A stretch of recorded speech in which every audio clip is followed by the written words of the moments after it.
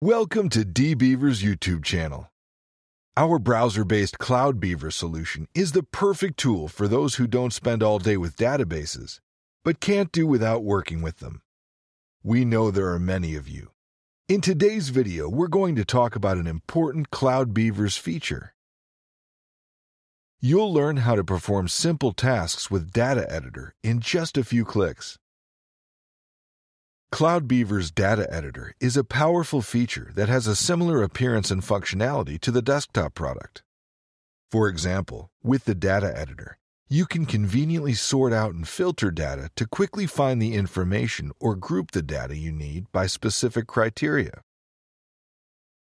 To open the Data Editor in CloudBeaver, you can either double-click on a table in the Database Navigator or right-click on the three horizontal lines next to the table and select Open. The central part of the Data Editor is the Grid Mode table. It's similar to an Excel spreadsheet, and the familiar interface makes it quick for new users to work with the data. Once you've opened the Data Editor, you'll see a table with data. You can use the arrow keys or mouse to navigate through the rows and columns. You can filter data from the table using the Filter field at the top of the Data Editor. To do this, you can enter the column name and the value you want, and then confirm the action.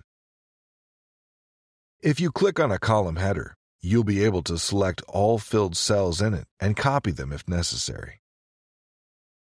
Working with the database does not end with filtering.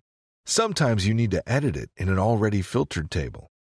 To edit this data, just click on a cell and start entering text. The number of rows is displayed in the status field. Using the bottom toolbar, you can also add new lines or delete existing ones, duplicate the current line, or edit the value of the selected cell.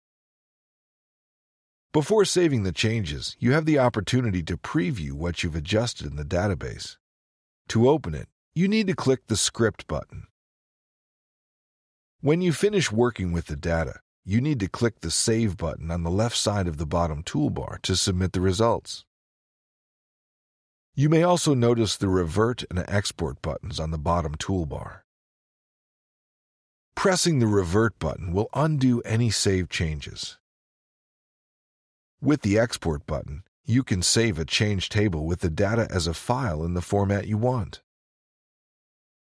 It's not for nothing that CloudBeaver is considered a simple and affordable tool for working with databases. We'll continue to introduce you to the features of CloudBeaver in the following videos. Thank you for watching.